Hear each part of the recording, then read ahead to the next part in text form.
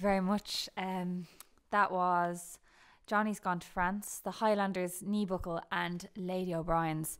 We are delighted to be playing for you today as part of the Piping Live Festival in Glasgow, and we're performing for you today from the Library of the Irish Traditional Music Archives here in Merrion Square in Dublin. We're delighted to be here, and we want to say a huge thank you to Finlay for inviting us to perform, and also to the staff here at ITMA who've made it possible to record this for you today. We're playing tunes that were collected by the Protestant minister Canon James Goodman around the area of Munster in Ireland in the 1800s. And we're going to start the next set of jigs with a tune that we believe was composed by Canon James Goodman himself. We hope you enjoy it.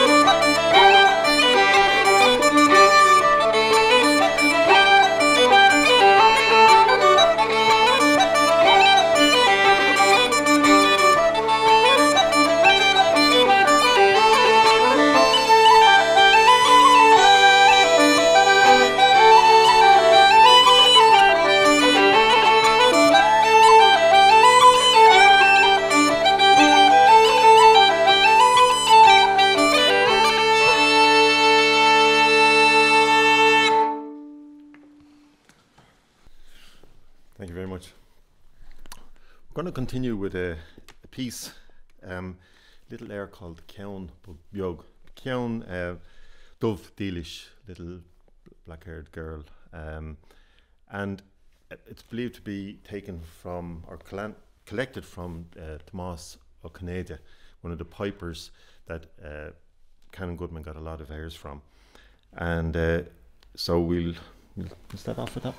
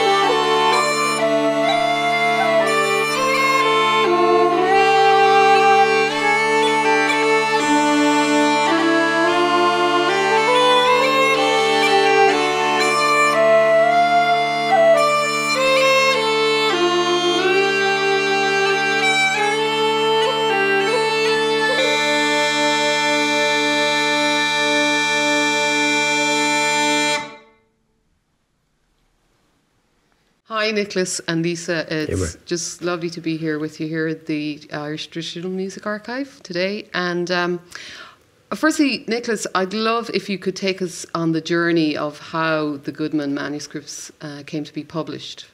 Well, the short version of the story is that James Goodman was born in West Kerry in 1828. He was musically inclined, and he began learning music as a teenager and continued for the rest of his life as a learner and a player. He played the flute, he danced, he sang, and he, more than anything else, was a piper. And he collected music from anyone he came across. He says pipers, etc., which would cover a multitude, of course. And in the 1860s, and I'd say motivated by the devastation caused by the famine to traditional culture, he began writing out in fair copy all the tunes that he knew and had in his collection. And they're in 4 volumes, and when he died, he was Professor of Irish in Trinity College. When he died in 1896, the 4 volumes came into the library of Trinity. And the first that the wide world knew really about the Goodman music was 1963, when Bhriain started a little magazine called Ceol, and he had an article in that. He published 7, I think it was, tunes from the Goodman manuscripts that he had written out by hand, and he gave a little potted biography of Goodman. So that's when people like myself learned that there was such a person as Goodman and Goodman manuscripts. And in the same year, 1963, the first volume of his Ceol Rinkin Bhriain came out, and the notes to that refer constantly to the Goodman collection and versions of the tunes that are found in Goodman's collection. So Brendan always had the ambition of publishing the Goodman manuscripts, but unfortunately Brendan died well before his time. He was only 73 when he died in 1985. He'd just begun the process. And his friends were all shocked really by his death, but they came together and they looked at projects he had and said, well, you do that one and I'll do this one, and so on. They were divided. And the big one really was Goodman, and that was taken over by Brendan's friend and colleague of many years, Hugh Shields, lecturer in French in Trinity College. There's a nice synergy there between his work and the library there. And he brought it into reality, but working with Hugh all the time was his wife, Lisa Shields. Mm-hmm. So I think Lisa would probably take over the story from there. I mean, it's such a rich story from the beginnings, and also then the journey to get it actually published and to get it prepared so that the larger community could interact with it. So do you want to just take us further then on how Hugh and you approached that and what that was like?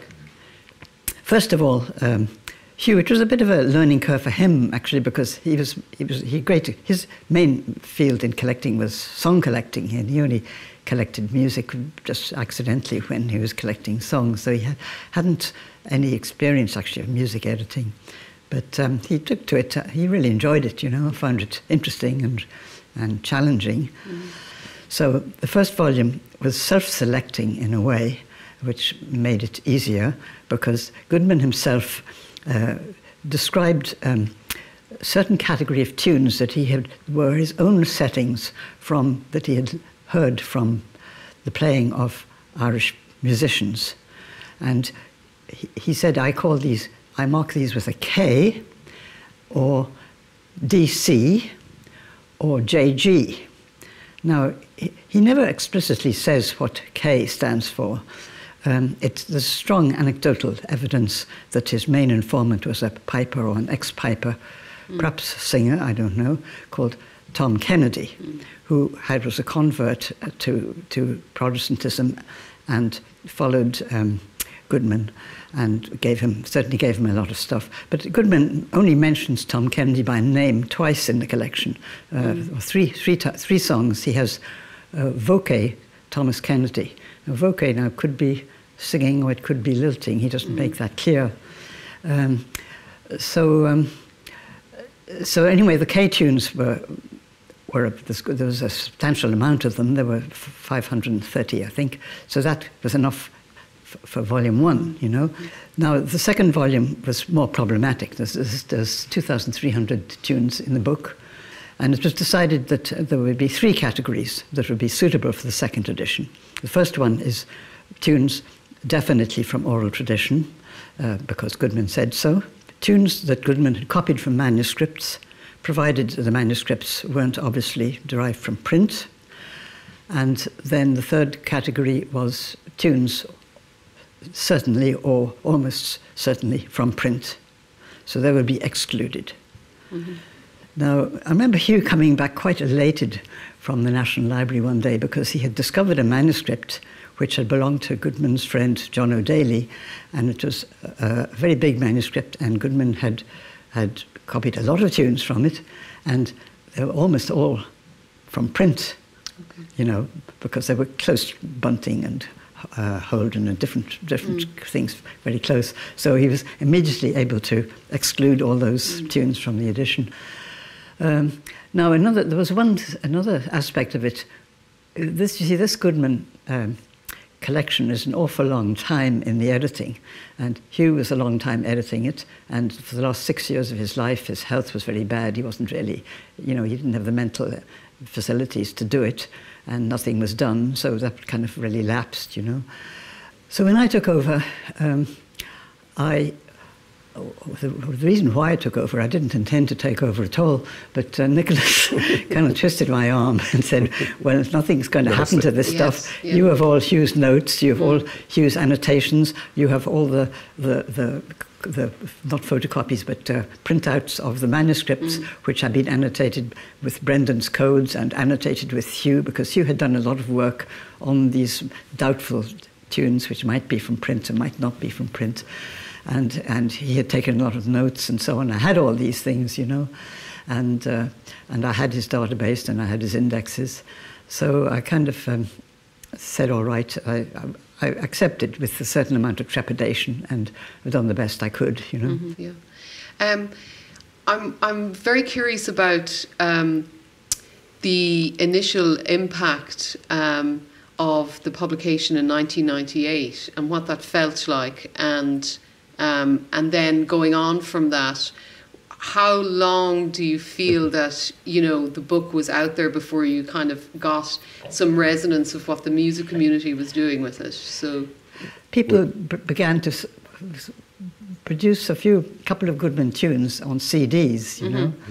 As Lisa says, gradually the Goodman tunes began to kind of leak out, and people would say, "Oh, I was playing that at home, and it's great." I recognised tunes there in early versions, sort of the embryonic versions of tunes that we're all now familiar with, and then there were tunes that nobody had ever seen before this side of the famine, because of course this is pre-famine music. But it was gradually getting traction, really, and people were playing them. You'd be at a session and you'd say, "What tune is that?" "Oh, I got it out of Goodman," and so on. And that kind of snowballed. And then your trio has been great ambassadors for this, you know, because it's really put Goodman, you know, front of stage. Yeah, well, thank you, but it's just such a pleasure to engage with the collection always, every time. And again, like I say, with O'Neill, it's the similar thing. The focus of Goodman is really, to me, it's very concentrated, the music. But like that, you revisit it all the time.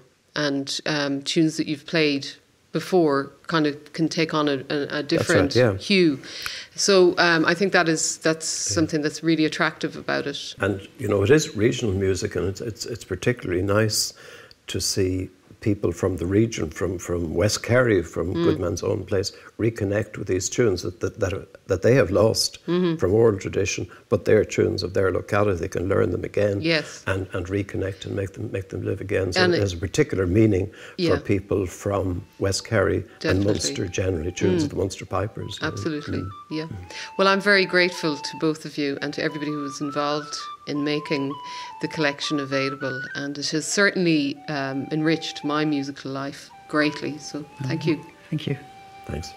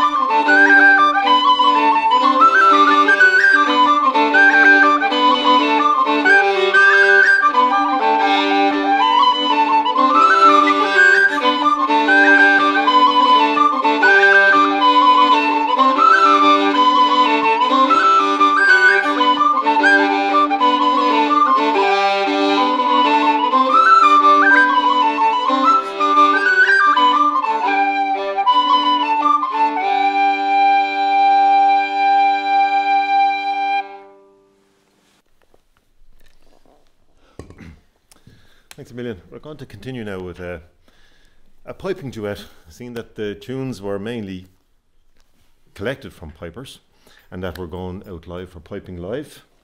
So maybe appropriate that we play some tunes on the pipe. So Emer's going to strap on her set made by Makoto in Japan, a great pipe maker, great Alien pipe maker.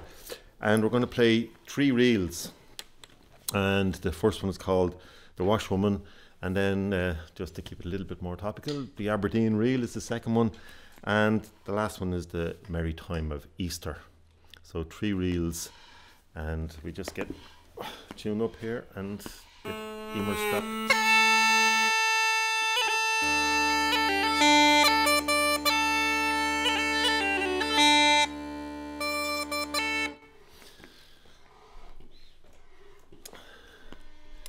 Wait till Emer blows up.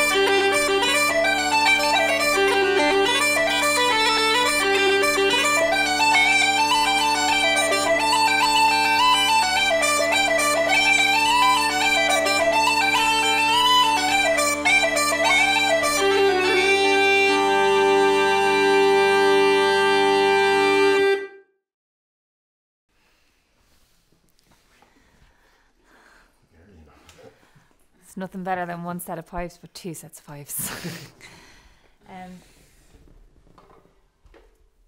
The next few tunes we're going to play is, the first one is kind of a fragment of a tune that's in the second volume of tunes from the Munster Pipers. There's 2 volumes of the book available, and this set that we're playing for you today is predominantly from the second volume of tunes. And the first tune is a kind of an 8-bar fragment that I found just leafing through the book one day in County Mayo on Achill Island when we were out there for a week, and it's called Baile Luchariach. And the second tune that we play after it is Rathnach a Van Viog, and then the last tune is Greg's Pipes, which is a reel, and it would be common enough in the sense that it sounds like Gardner's reel. So one that you might think you recognise, but a slightly different version of it.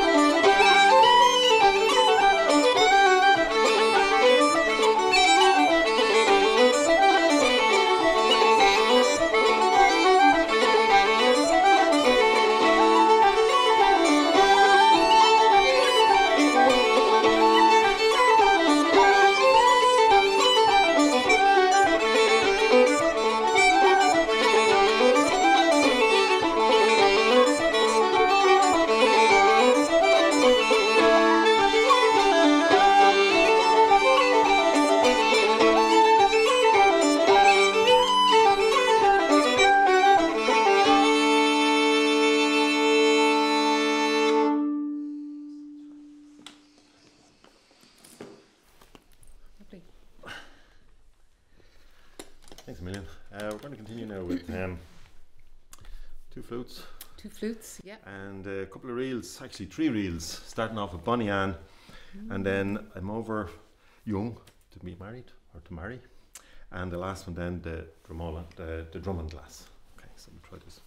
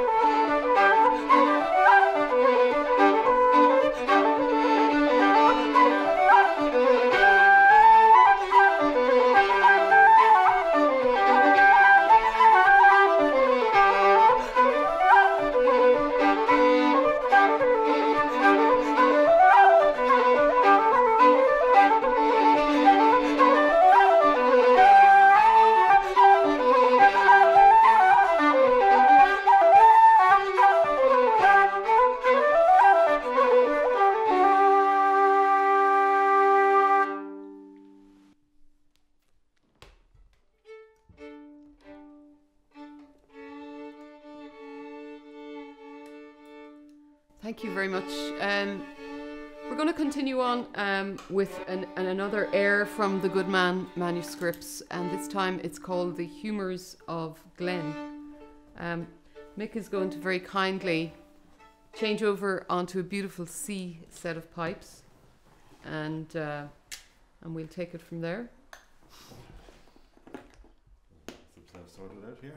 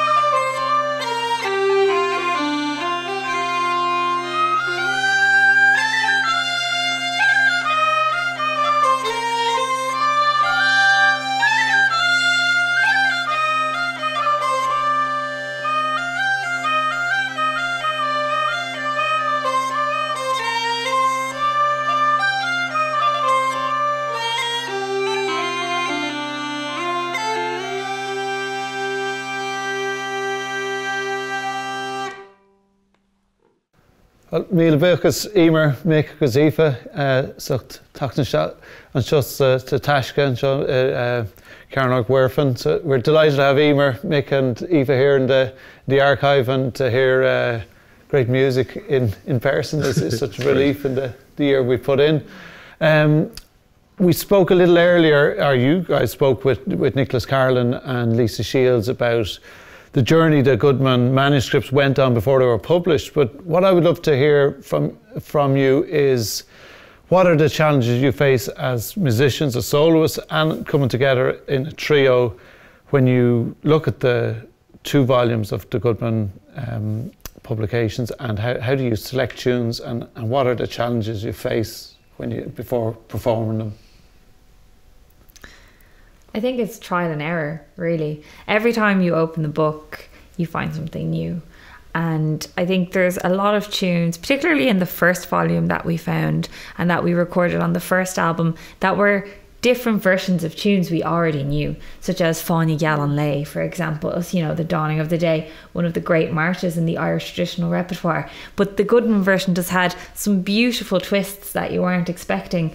And when you see something like that, it's very easy to kind of give it life, breathe life into it off the page. From the tunes we picked from the first book, there were definitely quite a few that, at least for me, I had similar versions in my head that I would have grown up playing. And in the second book, and therefore on the second album, which we recorded here in the studio, there was quirkier tunes, and you know, the quadrille, for example, tunes that most certainly came from abroad, we think anyway. I think, like as Aoife was saying, you know, in the selection of the tunes, Aoife was a great reader, so you'd say, well, you know, play that, maybe play it slightly different, or it's quicker, slower, whatever. And particularly for the slow pieces, you know, so if you could play them through and you can get a good idea of it, well, yeah, that really sounds nice. But then we have, like, I have pages of notes at home, like, that tune, I like that tune, I like that tune. And you go back to it the second time, no, not really. And then Emer come up and say, well, actually it goes well with this one here. So you're kind of going from, first of all, the tune selection, and then maybe the instrument selection, and then the speed. Like, do you want to play them slow? Do you want to play them fast? Do you want to kind of change them a little bit? And even the changing, you know, from C sharp, C naturals, F sharps. And again, you know, okay, maybe the Goodman forget to put in or did he, you know, misplace the C sharp or C natural? Or do we just go by gut instinct and say, well, look, this is what I think for us it should be? Or at least that kind of, it doesn't grate on our ears if you play it that way. And then that's again going by what we have in our own heads. And we didn't always agree on these things, you know. I think there's a few, yeah, that's really, you know, it was very organic and there was no kind of rules around it. But I think we all pretty much were very honest in our approach to the tunes, in that we would say, with all due respect to Goodman, we would point out the bit that wasn't working for us and maybe change that and to try to mould the tunes into a way that worked for us, both to our ears but also in the playing of them. And sometimes a tune was not working on its own, but when you put it with something else, it really took off, it took life then. And so in lots of ways, we're not being faithful to every single note that's on the page or every rhythmic dynamic in the music. We're more interpreting the tunes as we learn them from the page. So it's kind of, it's really interesting when you have the tunes that you know other versions of, and then this new life is in them because there's a little turn or a note or a phrase that's unusual to us. And it sometimes can really sound very different from how traditional music is played today. So there's an atmosphere in that sound, there's an era, I can detect that sometimes. And then there's the other challenge, I suppose, that of playing the tune that you've never heard before. And there's a freedom in that as well as a challenge, because you're not programmed to play it in a particular way because you heard, that's how you learned it. It was really fast when you learned it from whoever or whatever recording, and you're kind of almost pushed to play it like that. We didn't have anything to go on with those brand new tunes that exist in Goodman, which is really exciting. Are there more tunes there that you're looking forward to playing in the collections? I personally am going back to Volume 1 again, because I know definitely there's stuff in there that I haven't really explored. I think if we were to do another recorded project, it would be slightly different to the two we've put out already. We had, you know, the first album predominantly from the first collection, the second album predominantly from the second. We left so many tunes behind that there just wasn't space to record. And if we were to go back to them, some of them were slightly quirkier. A lot of them were not fiddle friendly, may I add, because they are piping tunes at the end of the day. Before you finish up, would you mind playing one of the more quirkier selections? I believe you a selection of polkas lined up to finish this concert for us. Yeah, well, funnily enough, there's not many polkas in the collections, and the second polka was written in the book as a reel, but poetic license has taught us to never take it for granted if a tune has a particular title, so that became a polka as well, and works pretty well. Yeah, and there's no titles, it's just real polka, so that's all that's in the book, so that's what we do. Great. Well, thanks so much, and that's been really insightful for me and hopefully for other people watching as well. When we go to search for tunes in Goodman's collection, but in other collections as well, I think that your advice there is greatly appreciated. Thanks a million. Thanks, Liam. Thanks.